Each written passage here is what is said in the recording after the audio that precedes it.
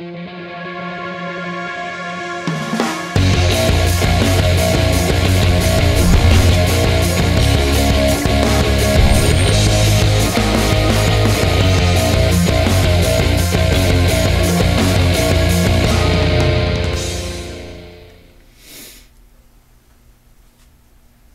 what's up guys?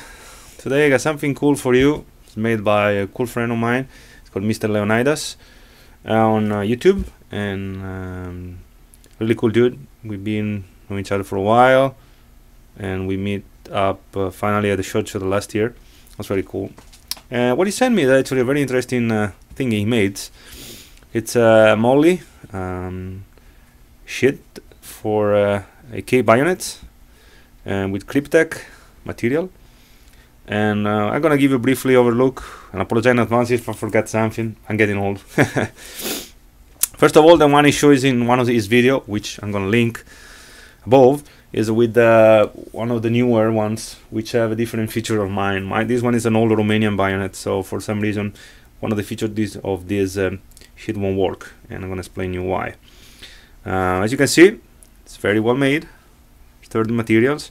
He has some pals over here on the back where you can put some malice clips or whatever you prefer and attach it to your vest in this way, so when you need, you can pull the bayonet that way.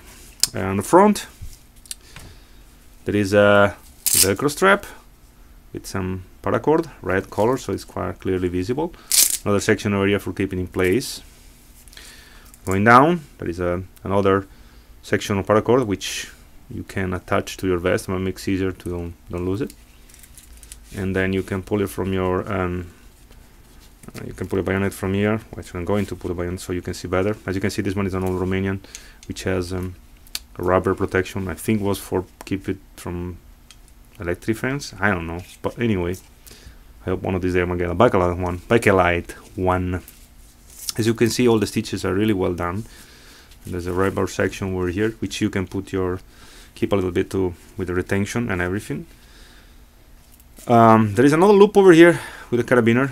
What it meant to be used for, when you put the bayonet in there, there is technically most of them, on the newer one, there is this hook. I hope you can see it right over there, which my one is covered. I might cut the rubber, I don't know if it's gonna work. What it does is pretty much help you with the retention of the bayonet sheath. You never know, you pull your bayonet a little bit too fast, and you know, might help a little bit. Like I said, it's really interesting design. I like it, and I'm really glad they sent it to me, and I appreciate it. Like I said, I've got to modify this one, or maybe one of these days I'll find a backlight on eBay or something. That's it. I hope I didn't forget anything. Be sure to subscribe to this channel. I'm gonna leave the link above, and also the link to the video of what is described actually the sheath. It makes probably easier for you to understand than my English. Well, that's it. Thank you for watching. Be sure to subscribe to Mr. Leonidas channel, and I'll see you soon.